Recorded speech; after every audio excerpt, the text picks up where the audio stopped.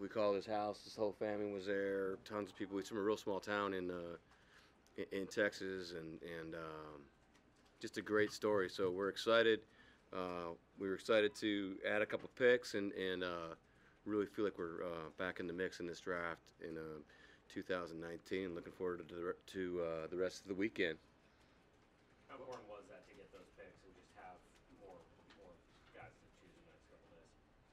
How hard was it? No, I said how important was that? Oh, I was gonna say it was really easy. We just no, we just jumped back.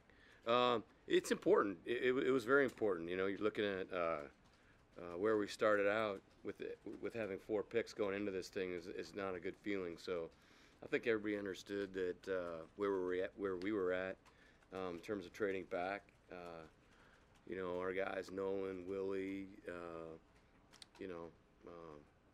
Fit and Trent and Matt Berry and everybody did a great job of calling all the teams and letting everybody know that we were in the mix with everything. I mean, we were in it. Probably about maybe 10. I'd say about 8 to 10 picks away. We were in it, and trying to figure out how we were going to improve the depth of our whole draft. John, obviously with the Frank Clark trade, pass rushing was a need. Why was LJ the edge player that you wanted in this draft? LJ fits us. I mean, he's a heavy-handed, tough, chip on his shoulder guy that, he lost his mother when he was a freshman in college, and he didn't play well in the game that she saw, in the last game that she saw, and he's always used that, to his advantage. He played in a complicated system down there at TCU, and really, it was important. The trade with Frank is something that, it's Pete and I feel like it's a bittersweet thing. We love Frank, so here we go. We have to move on to the next day, and that's just the way it is in the National Football League. What did lead to trading Frank? Quite frankly, Kansas City's aggressiveness. They were extremely aggressive throughout the process. We had budgeted to keep Frank. We thought we'd be able to do. We were hoping to do a long-term deal with him. The deal in Dallas didn't help things. So yeah, and just Kansas City was very aggressive, and it just got to the point where we knew we had to help the team and do what's right for the organization. You said that was as wild as you can maybe remember. What made it so?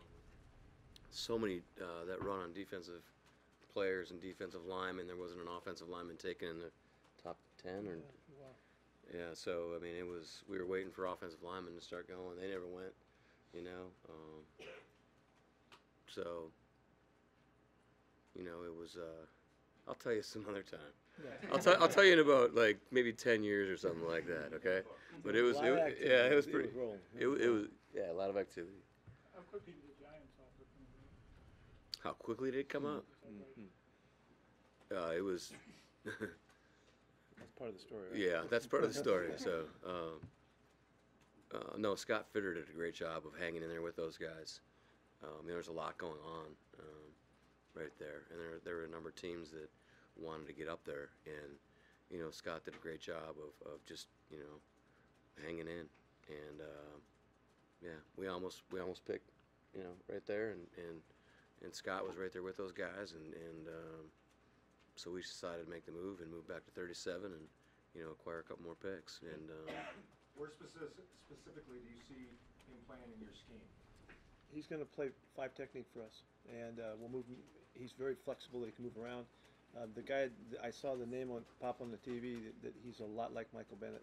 He has the versatility and the style and the penetration ability. He's really slippery. Terrific pass rush makeup. And so we're going to fit him right into the scheme in that regard, and look forward to that. I think it's going to work out great. Really, you could see it early on that he had that kind of stuff to him, and real long, really good length, and he's got really nice pass rush bag of tricks. He's got all the stuff. So we think we really got something special in him, and I fell in love with the fact that he had a big chip on his shoulder and he wanted to prove it and all that too, you know. So really fit in. You dropped Michael in on third downs over the guard there in the three technique. Is that something that you would also see him doing in those He situations? can do all of that. Yeah, he can do that. We'll do that, mixing with our guys, but that's available to us. Yeah. Is that similar to what you wanted out of Malik and what you want out of Rasheem as well? That similar ability or no? Yeah. Malik and sorry, go ahead. I was just they're similar with just talking about Rasheem. Yeah, similar with Rasheem. They both have the ability to play defensive end. They both have the ability to move inside on the pass rush. And we need all of that flexibility. We need all of that variety of guys to make this happen. Why is that finding that spot been important the last few drives? It's a hard spot to find. You know, the yeah, Calais Campbells of this world are hard to find. The inside guys. But there's a lot that goes into it, as you can see. There's a lot of dynamics to it, and there's not very many guys suited to have that flexibility. So we're going to be very competitive at that spot, and it needs to be like that. Did you have some concern that when you moved back from 21 that he wouldn't be there by the time you picked? Yeah, Yeah. yeah. The way the board was coming off, yeah. I mean, it went. It was pretty crazy. It kind of just went, you know, like it was supposed to go. We don't like that. Yeah. Yeah. It was kind of like clockwork. It was Yeah. happening, you know, and it was amazing how tight the whole way LJ it didn't play much unfolded. before his senior year. What went into that, and why wasn't that a big deal for you guys? I mean, with injuries. He didn't or- play. He didn't play much. I mean, he was started a. his senior year. Yeah, he's been a rotational player for those guys. They're a very fast, aggressive. You know, they play in a real complicated scheme. He's a guy that, like, you know, he played. You know, wasn't necessarily a starter, but you know, 5-year guy that had to earn his way. Like I said, he's from a small town in Texas, and you know, going to TCU and really kind of trying to figure things out. Along the way, he'd admit that, I would think, and you know, him and Banagoo, you know, were a really cool tandem this last year. Different players, but you know, he's just a real aggressive, tough-minded guy. Like Pete was saying, he's got that small town chip on his shoulder, and you know, yeah, he was really, you know, being on the field at the Senior Bowl was really a cool thing to see, because he's got those heavy hands, and he jumps off the ball. He's got that really good snap anticipation, and he's got real nice, strong, heavy hands to control guys, and you can see him move up and down the line and A lot of rush juice from too, different yeah, sides. you know, a lot of Yeah, juice he had a lot of and- juice at practice. Yeah, Yeah, thanks. Yeah, yeah. he you know, he was the guy that was like, you know, getting in people's face. He's just our kind of guy. Yeah. That's the best way to describe it. What else did you learn about him? Gosh, Brady. So, go ahead. Jeez, you guys gonna fight? He said he held his eyes open for 4 to 5 minutes. Let me know if you guys hit the scene. Yeah, I don't know if That's our the grid record, test. huh? Yeah, I don't know. He might be full of crap. I don't know. He was perceived to. He's a competitor, you know. Obviously, You mentioned the Senior Bowl. He was perceived to have been like graded out the best in the one-on-one competitions there. I mean, was that something you guys saw? Or? Yeah, he graded out real well at the Senior Bowl for sure. Yeah, he really helped himself at the Senior Bowl. What else did you learn about him when you brought him out here, just personality-wise? Coaches really liked him. I mean, Yeah. we wanted the coaches to be able to spend some time with him and, you know, buy into that, his grit and his toughness and his aggressiveness and you know, that hunger that he has. I mean, you could pick all these guys apart, right? So we wanted our coaches to be able to like put their hands on him and spend some time with him. yeah, the football. Not put part their of it, hands too. on him, but Yeah, you know what I mean. It's a figure of speech. Want to put him through the test football wise too, and see if it came easy to him. It did. He had been in a system that, like John said, that was very complicated, but that works to his benefit now. You know, he's really been through a lot of stuff, and he understands a lot of aspects, and he handled himself really well. I think the thing I like the most is the chip on the shoulder mentality. He's got something to prove, and that came through in the interviews too. And so it's really important for our coaches, like John said, to see him and talk with him and get that feel. And so it's just like he's one of our guys, and we're excited to put him in the room. What was complicated about the system? No, they had a lot of adjustments and stuff like that, and they had a lot of communications they had to make, and they had to play off one another more so than some of the things we do. And we don't think that some of that stuff is necessary for our style. So, but it works out for the best. He's been schooled well. From what you learned about him, where's that chip come from? What's his motivation? His mother. Yeah, His families. mother, small town. Like I said, small town Texas. You know, he's representing the town. It's a big deal to him. Pretty much knows everybody in the town. Monday, Texas. You I know, think it is. Friday Night Lights. Think of that. You know. What's Yeah. that? City of 25 people. Yeah. No, it's a pretty cool deal. And he did have to prove himself there, and in a tough discipline program and all that. He worked his way through it and found his way to the top of it. You know, and you know. Yep, tough-minded story. defensive Good head story. coach that is, you know, extremely intelligent and really pushes his guys. Yeah, I'm Pete, telling you. John talked about the Frank trade, but for you, just kind of having seen Frank grow, was it difficult seeing him go away? Or? Yeah, he's super mad at me. We love Frank, and he did a lot of great stuff here. And we had every intention of doing a long-term deal with him and hoped that we could. The market just went crazy. It just went out there so far. We just couldn't work it in, you know, and so we had to make him available at the end of it. And fortunately, you know, we got a lot of work to do. You know, John's got all kinds of stuff he's still doing with our contracts and guys on the team, and just the big picture here. So in fitting it all together was important. Look what happened with the movement that we've made in this draft. We were able to get back in this thing with numbers that really can help our roster, and that was part of it. You know, it was going to create a flexibility for us. The 2-1s was absolutely instrumental. John was on the phone the whole time, you know, and we got 9 picks now, you know. So I think that is a result of what this us making this deal, and so it worked out. We're gonna make the most of it. We wish him the best. We loved him, we really did. And hate that we couldn't stay together, but it just happened. And it's great. One more thing, it's great. Frank had a great opportunity that we weren't going to be able to afford him here, and so we love him so much that we're happy for him in that regard, you know. So. How do you view the state of your end position now after getting LJ and a couple of the free agent acquisitions? We're getting going. We're getting going. You know, we got a lot of picks and a lot of work to do still. But we need to see Rasheem come to life and Quentin Jefferson continue to play well and move up and the emergence last year of Jacob Martin. You know, he was very effective pass rusher for us in the limited time that we gave him. We're counting on him to grow. Cassius Marsh rejoined us for the same purpose. So we're focused in on this thing. You know, I don't know a number that you guys got on LJ. I think he's got an 18% pressure stat on him, which is a really good number. That's a big number for us. And that's if you look at Jacob was in 15, almost 16 too. Frank was at 16. So that's those kinds of activity guys are guys that are really important for us to rebuild and put it all together again this season. Are you keeping Nas inside, or is he? He's going to have the ability to do both. We did play him some at the end of the season at 5 technique to see moving forward if he could help us in rundowns and all that.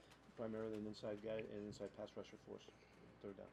How would you characterize the urgency to get a defensive end as opposed to the willingness to be flexible with other positions?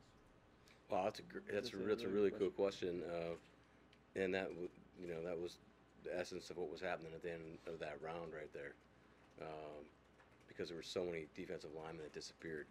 Now we can say that, like we can say, hey, you know, we can, you know, and there's a lot of work that goes into it, and here are all the players, and then when they all start coming off, you know, it's like, okay, well, you know, we better do what's right, stick to what we're doing, and that means, you know, sticking to our type of guy too, and so you have to look at the whole board, the depth of different positions, and that was a position that was dissipating quickly. This class had kind of been talked about as being pretty deep along the defensive line. To have 12 guys on the line come off in the first 32. Is that what it was? 12? 12 Yeah. total tackles and ends. Jeez. How do you, I think that doesn't even include Josh Allen in there as a linebacker.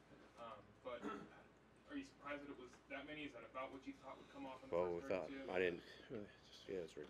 right? Yeah, they just kind of kept coming. Yep. We call those body blows. Was that body type, I mean, the bigger guy who can move inside, was that maybe something you guys targeted over, you know, a smaller sort of outside linebacker defensive? Not necessarily. Not necessarily, no. He's just, it's just part of his game. There's a lot. There's still, you know, there's still a number of guys that are, you know, just different types of rushers. Coach, do you see Shaquem Griffin as part of that pass rush mix as well? We plan on working with Shaquem more so in his pressure stuff and getting him off the edge.